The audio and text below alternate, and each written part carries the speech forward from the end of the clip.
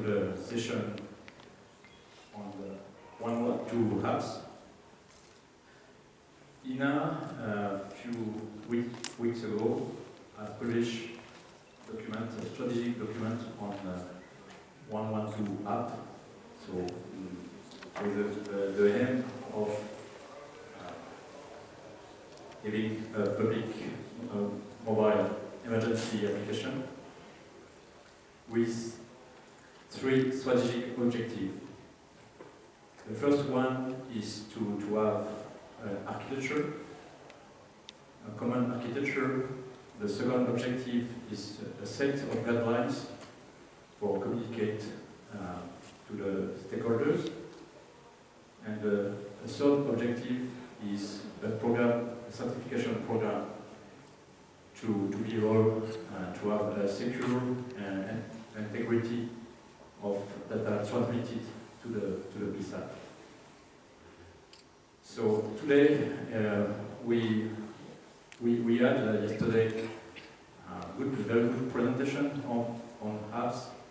So we'll go again and ask lesson learned requirements from the app already integrated within PSAP in Europe, and we will go more in depth in the strategic objectives that will lead to the pan-European mobile emergency application that we hope will give you more information and good information next year. So we have a very aggressive schedule to have something concrete for next year.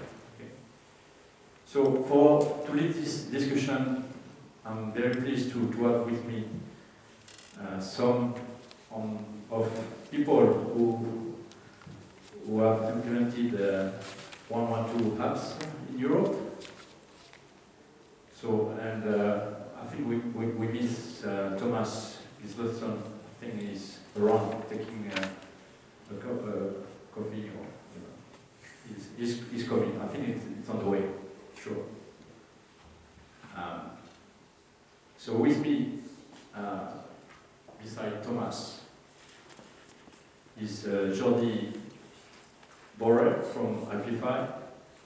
So Jordi is a business development director at Amplify. Amplify, for those who had a chance to see the presentation yesterday, has an application already implemented in Spain and in Andorra, 112 app. Then Kurt Verapter, who is CAD program manager at Astrid in Belgium. And Kurt will tell us about the next 112 app that Astrid is implementing in Belgium. And just beside me, James, I think a lot of people know James. James is vice chair of NG 112 committee at EENA and advisor. He's also a contributor on the work we are doing on the PMA. PMA is Pan-European Mobile European Emergency Application. Okay? So I don't know. I'm sure Thomas will join soon.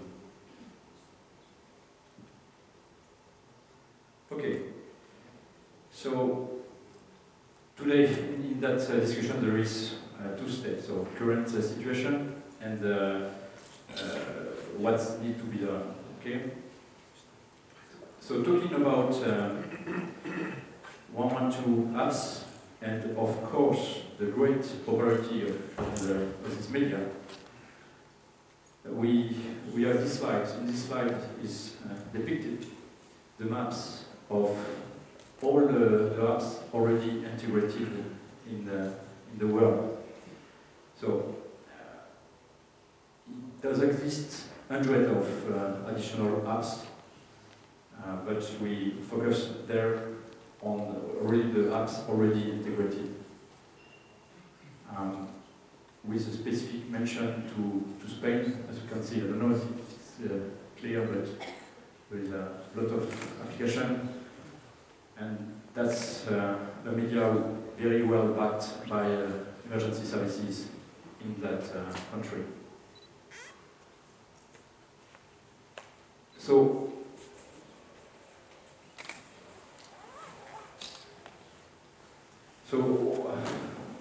why 112 apps is so popular?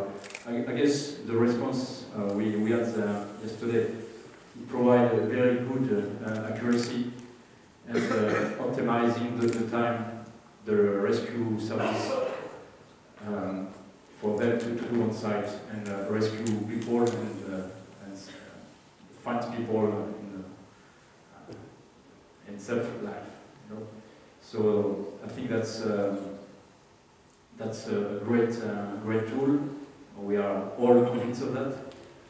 So the question can be, why cannot continue like it is today? I think that the issue we have, and I think that's the downside of the success, is the success itself. I mean, with the proliferation of apps, we can lose a lot of challenges on the peace app and on the citizen to bypass. So I think that's it's one of the main issue today. To have so much apps can be an issue, and I can give you an example. If I'm in Bucharest right now, if supposing I need to call 112 this afternoon on the way of the airport, and hopefully not. So I believe in Spain I have a few apps in my mobile. I would expect as citizen could use my own app if I use Amplify or my 112, the Telefonica apps in Madrid, to be able to contact the nearest peace app in Bucharest. I think that's the way it has to work, and hopefully it will work in the next future.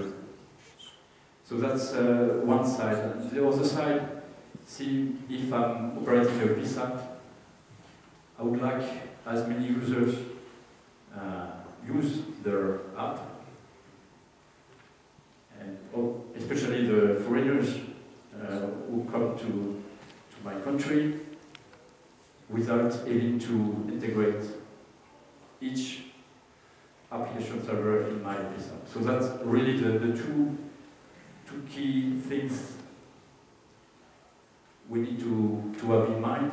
So on one side, the easiness, and I think that's the Luca presentation yesterday. He insists on the keep it simple. I think that's one of the key things on the application provider side, and on the other side to make the life easier for the peace apps. Okay. Personally, I don't think that it's a problem of number of downloading. That can be part of the discussion, but if you make clear the value add to the people and making a good communication, I think we will have the download very easily, and the people will use the app. Okay.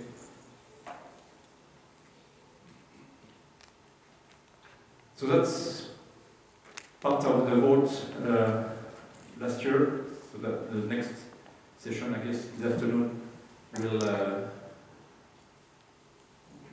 have some questions like that. And the vote last year make in evidence that a vast majority of votes went to the sense where people want a common framework for the application.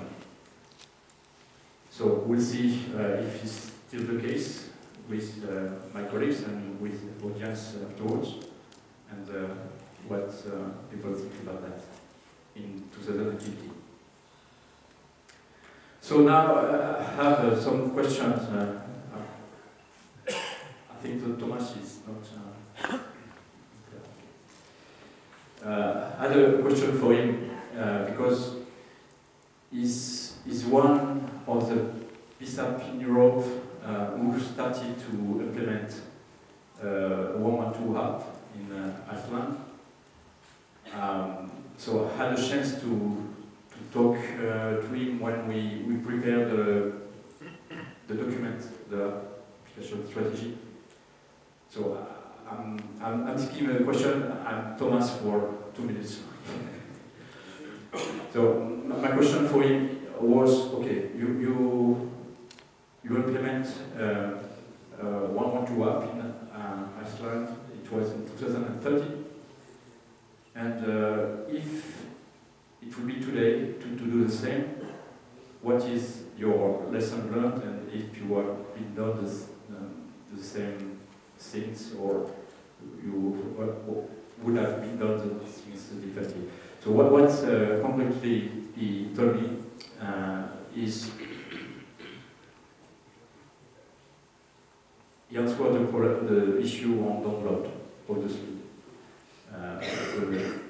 That doesn't reach critical mass for him to say, okay, it has been a success. Okay, one thing.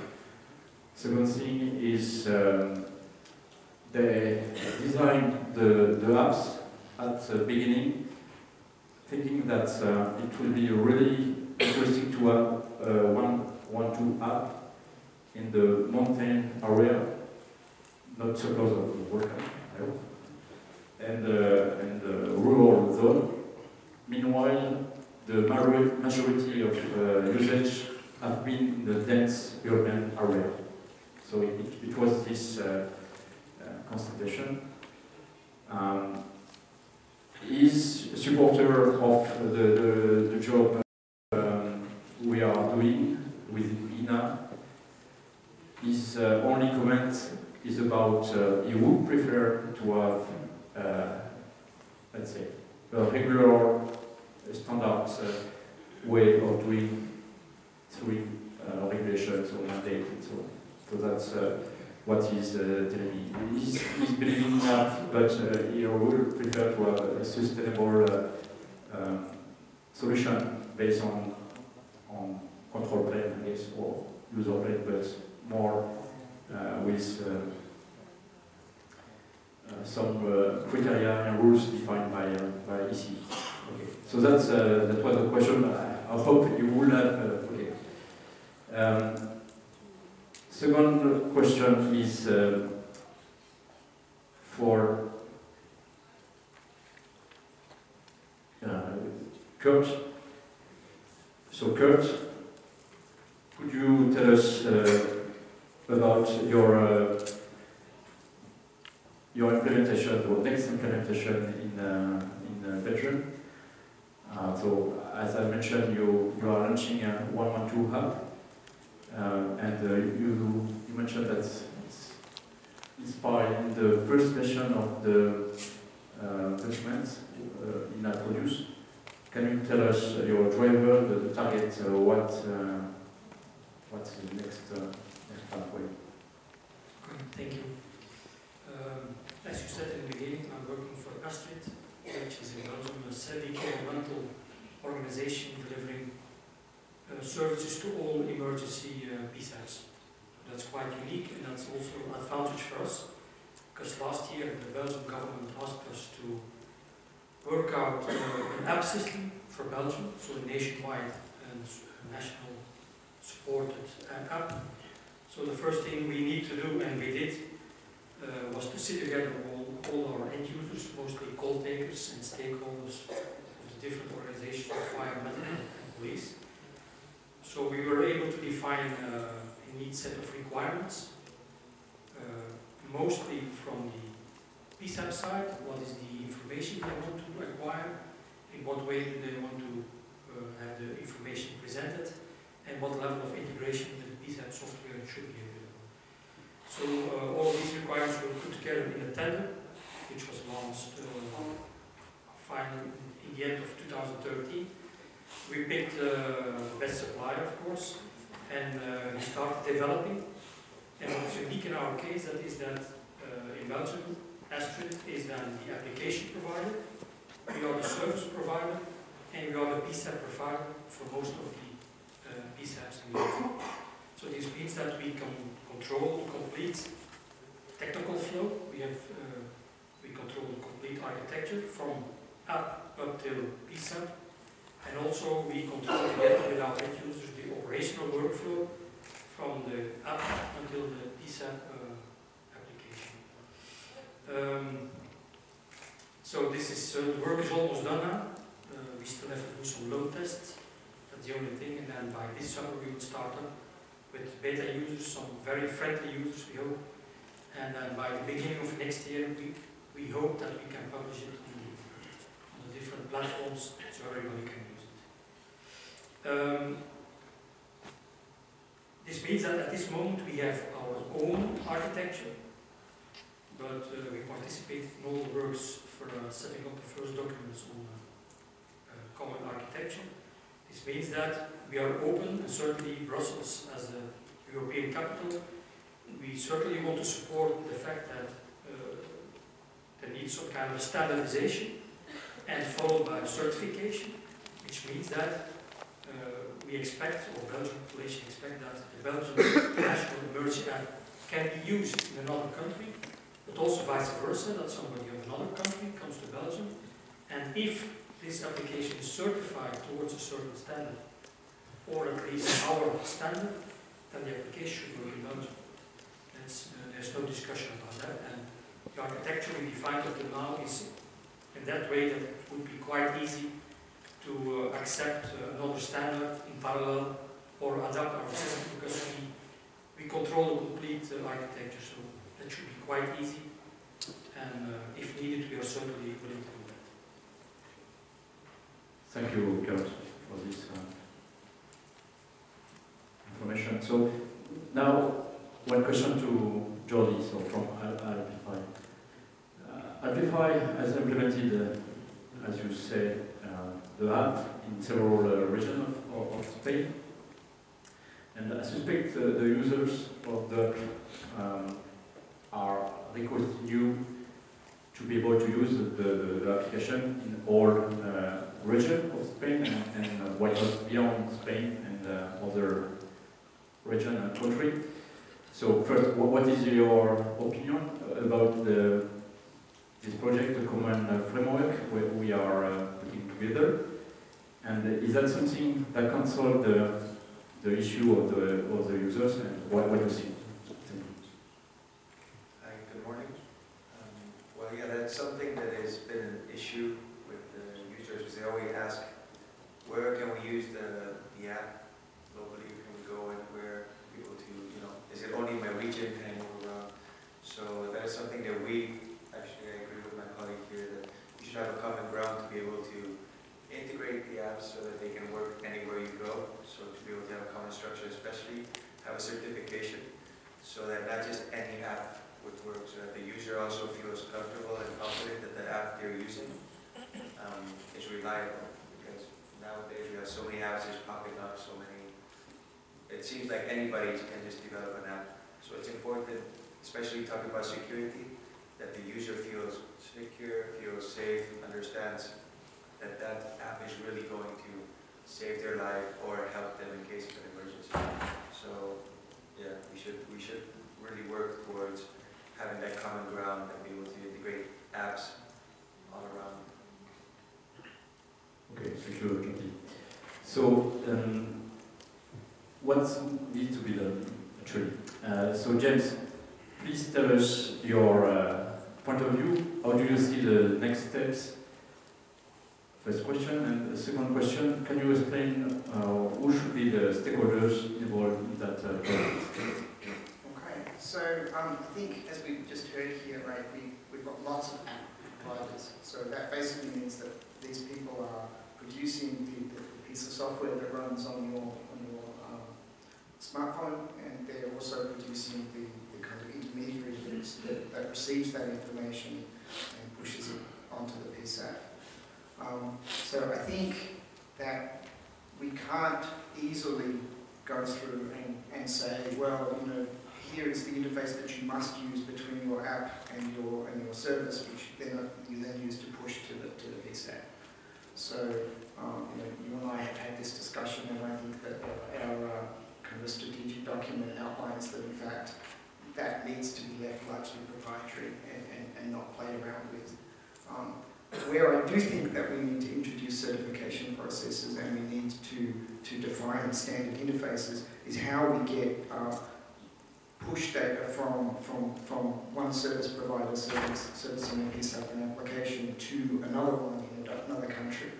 Because I think that largely people are going to feel much more comfortable talking back to the app provider that they actually, you know, went on board with and signed on with, than talking to somebody, you know, talking to a third-party app that they may have a trust relationship with somewhere else. So I think that it's very important that people are going to feel comfortable with the people that they originally signed up for, and that that application provider is in a position to be able to use a standard interchange to the application provider in the place where the subscriber actually is or the caller actually is. So I think that those are the mechanisms that we need to define, and those are the things that we're going to concentrate on in the next architecture to ensure that those interfaces are standardized so that, you know, Geordie's application can easily talk into Kurt's and vice versa. So that's where I think we need to concentrate. I think we need to concentrate on that, and I think that those are the interfaces that we need to certify. So in terms of the stakeholders, I think that we've got the current app providers as the stakeholders and the people that use those applications. And we very clearly have got the PSAP organisations at the other end that need to be stakeholders in terms of how they perceive those security, the security of that information and the validity of that information, so that they don't get flooded by people just pushing information willy-nilly to them. Thank you, James.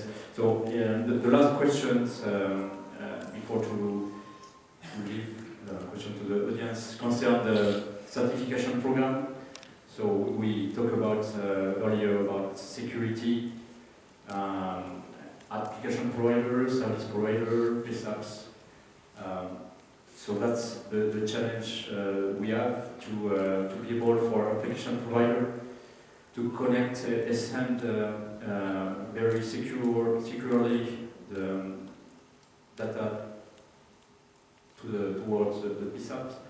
So quick question is, I think that's we always a certification program should be planned. So can you just, James, can you please give us some more view on that? Okay, so that's kind of tough. I think we need to understand, you know, what some of the data rules are, because those aren't even consistent across Europe in terms of what data you're allowed to keep and what data you're not allowed to keep and who you're allowed to give it to. I think in this case, to a large extent, if you're somebody that's downloaded an app and you provided that information through to your app provider for the purposes of using it for emergency services, then we need to be mindful that the architecture that we put in place doesn't violate that kind of trust. So that needs to be factored into what we're doing, and therefore there needs to be security and privacy associated with that. And we need to put rules into what the various entities in terms of the exchanges are allowed to keep versus what they simply have to forward and forget. In terms of the security aspects for the PSAPs and things like that, we obviously need to be able to authenticate the entities that are pushing that data, whether that's a transitive trust relationship, which it will have to be to some extent in order to make this work. We need to have a mechanism whereby, you know, it's easy to come back and turn off apps that are misbehaving, for example, and stop them from feeding information into PSAPs if something nasty is going on. And again, you know, the certification needs to be around you don't get that security mechanism in place. You don't grant it unless you meet the particular data formats and the exchanges. And so we're going to need to put some sort of high-level certification test bed, in fact, in place where people can come and actually test those interchanges to ensure that they are going to be compliant. And I think that that's going to be essential. So we're going to need to look at that in terms of how we go through with our strategy to support that. Okay, thanks. So I think that all the things will be reflected in the next work we are going to do within EENA with such all strategic objectives as we discussed. Just a question for you, Kurt. Talking about certification program and so your plan to integrate more applications, as you think about kind of program or that's ongoing? No, not yet. The first phase we are concentrating on getting up our own app and the build part for it where the minimum set of data will be stored. So that's not the case, but as I said in the beginning, the moment we wrote our specifications, we took that in mind, that other apps might be using our system also, but there are no real plans until this moment. I guess we will wait for the work of EENA, for the standardization and the certification, and after that work has been done, we hope and we are open that other application providers might come to us and say, okay, we are certified, and can we work with you, or can our users also use your app? Thank you, Kurt. So we had a chance to have Thomas Gitzelson from Iceland. Hello, Thomas. I think that we should conclude in a few minutes. So just as you are with us, could you summarize in a few words the situation in Iceland and what's your plan with the 112? Well, we've had the app out for 3 years now, June 2012, and it is an app that uses just basic GPS information on the phone and sends an SMS to the 112 center with location.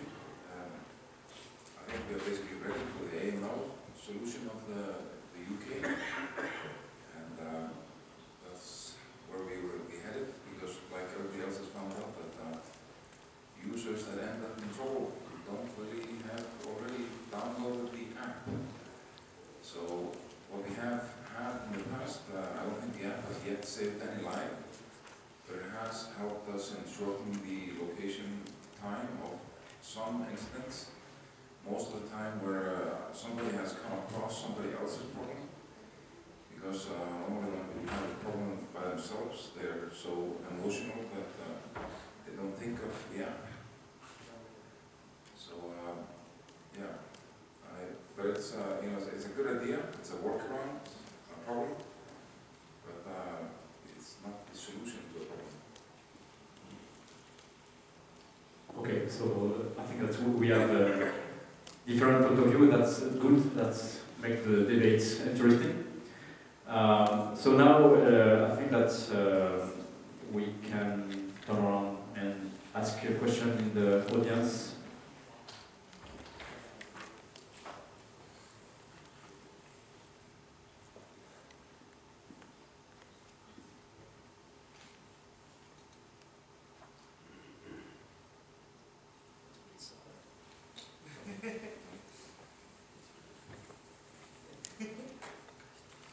I'll ask the question. So I guess the big trick here is the citizen, the person who, as Bertrand outlined, is the person who downloads the app. And also, I think the key person in this chain is the app developer. So one end and the other end. So I guess a question from my side would be maybe for Jordi, in terms of the development side.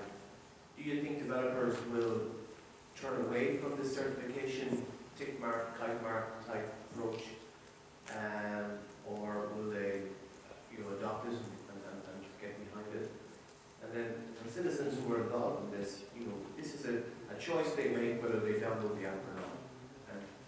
many are not recognized what this type of artistic mark is all about.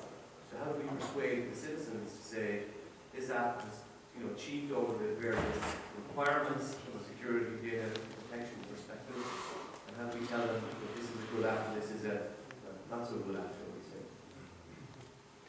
Okay, so I think that certification is something that is a must, okay, because I think that the citizen, if they see that the entities approve a certain app, say, okay, we checked this app, we see it's reliable, it works, it can integrate, it can work together with the PSAP, that is very important. On the other hand, the app developers, I think that having the certification helps to avoid having just any app working out there connected with the 112. On our side, just like my colleague, we work really hard towards having the app working. We have a lot of people working, developing it. So I think it's important for the end user, for the citizen, to feel confident on the app that's in their hand is really going to help them when they have an emergency. So I think that certification is a must.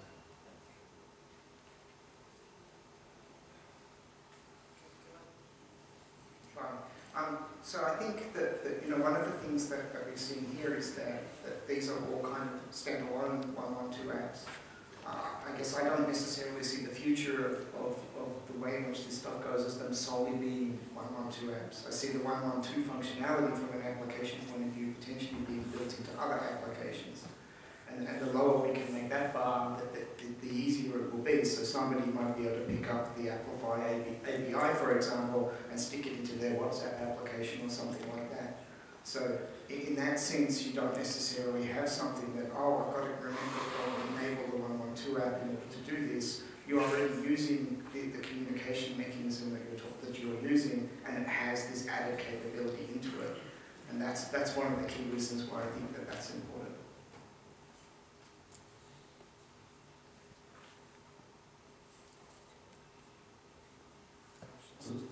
Other question?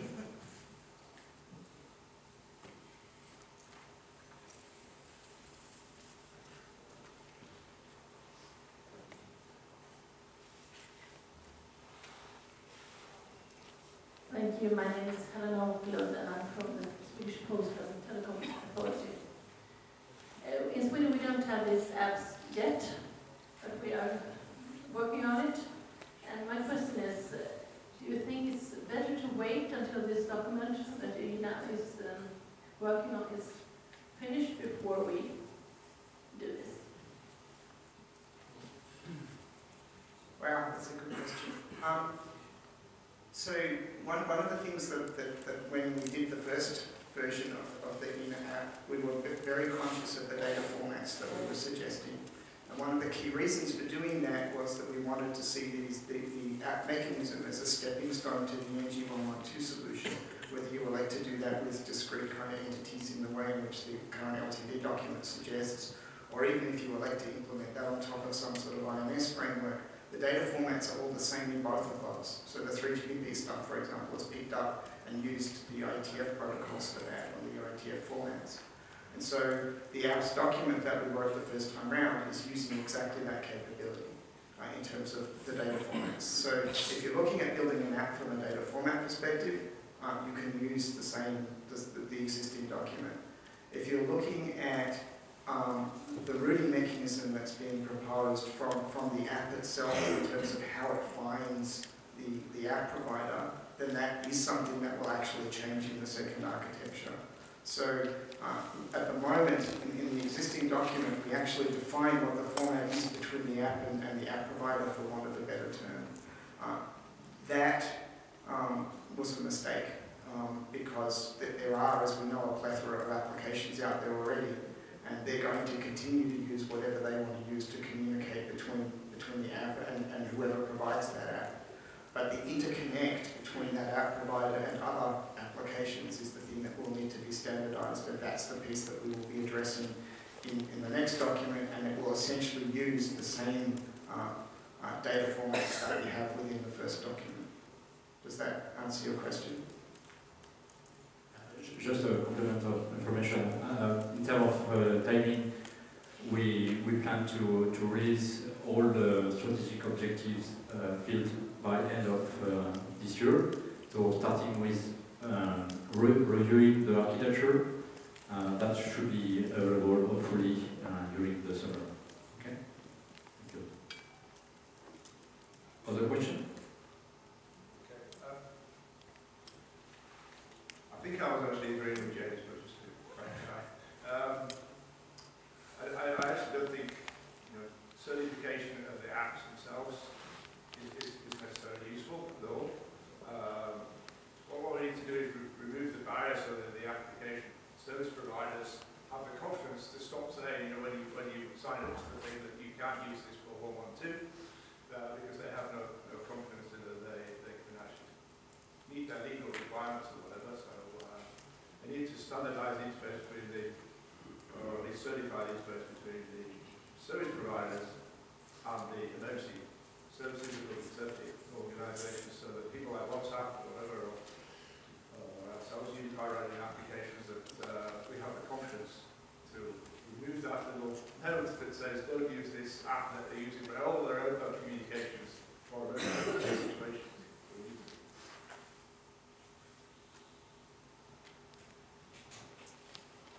Regarding the certification, I think that it is important because that actually pushes the app developers to do a good job and to really make a proper and secure technology.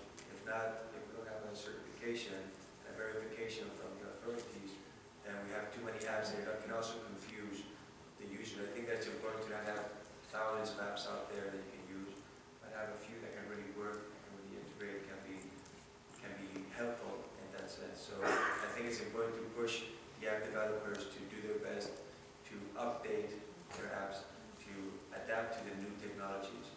So I think that that is important. So I'll just make sure that I've got what Andy said right first, and I'm not necessarily sure that you're in opposite ends. I think what Andy is saying that anybody that provides an app generally has the app that lives on the smartphone and some sort of, I call them an application provider, but I think Andy used the term service provider. And whatever the interface is across there doesn't need to be certified.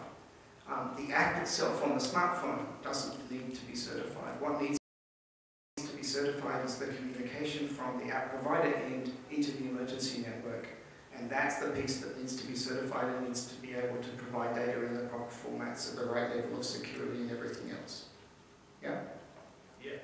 Right. So I think we're all talking the same language. Yeah. It's just that, if you take Jordy's approach, he can put lots of sexy functionality into the endpoint app and even run that within the application service, as long as the interface that he uses outbound to another provider or into the piece app itself is certified, then we're good. So when we talk about certification, that's the piece that I think of as the certification. Okay. Question? I'm Hermann Müller from Austria. I have a question. I think in the mind of us is somehow the one app or a market of several apps that is the one app. I wonder whether anybody put effort in segmentation of the target users who really does first aid and emergency calling. And I think there's a certain segmentation if emergencies are in the public area and whether they're in the private area. And I feel that there are certain segments of people that are trained, that have their first aid training and so on, that are volunteer firefighters or volunteer paramedics and so on. Those are typical those that really do it. And they are somehow connected with their own apps from their own organization and things like that. And those are those that do it. Also for health emergencies, I think quite a number comes from people with chronic diseases. They are with the Heart Association, with the Diabetes Association, so they are somehow connected in their field. And my question is whether it would be a practical approach to link these apps to these segments of users. And there may be another segment of those people that are totally incompatible with first aid. I think you all know them. If I look in my family, I could name some people that wouldn't never manage it, just so they wouldn't never use an app either. So my question is, did anybody do that, or is this a good idea? Okay, if I well understood the question is we can reuse the mechanism that we want to implement for 112 to communities. I mean, first responder, for instance, or any other segment. That's the question. To use the ability that brings the PMA and the Pan-European Mobile Emergency Community emergency application to other communities. I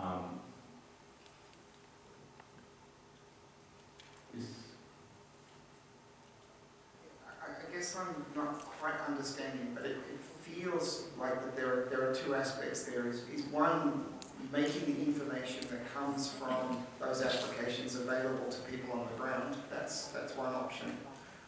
Or are you talking about kind of closed user groups and that environment? Because it's not terribly clear to me what it is that we're trying to achieve.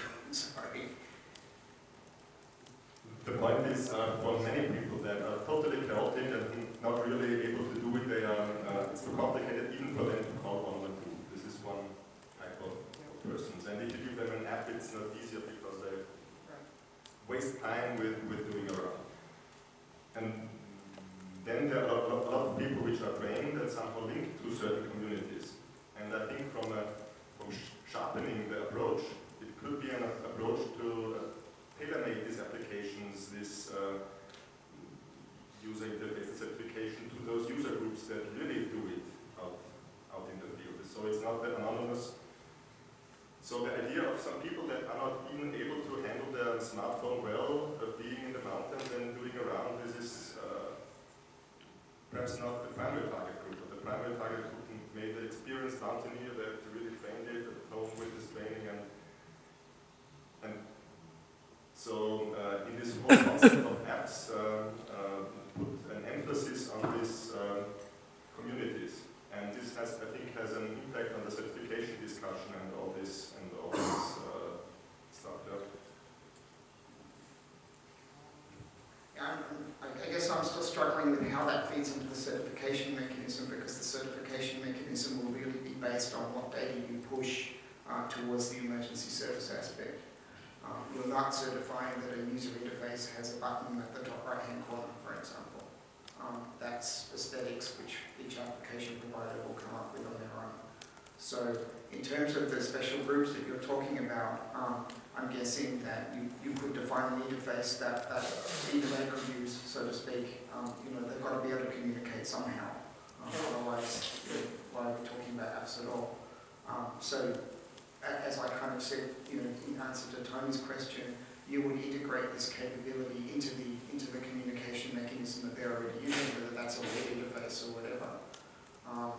And so in that case, you still don't need to certify what the actual endpoint application is. You need to ensure that the information that gets passed out of the service that talks to is compatible with the other systems. Does that answer your question? Okay, thank you everybody for the questions. Thank you to my colleagues. We now close the session. Just precise that the strategy document and the phase to collect requirements is open. So we welcome everybody to participate to this task, and we'll get back information anyway later on. So that's the break now, and after the break, we do have next session at 11:50. So hot topic: using unset derived location information during emergencies. The same. Thank you very much.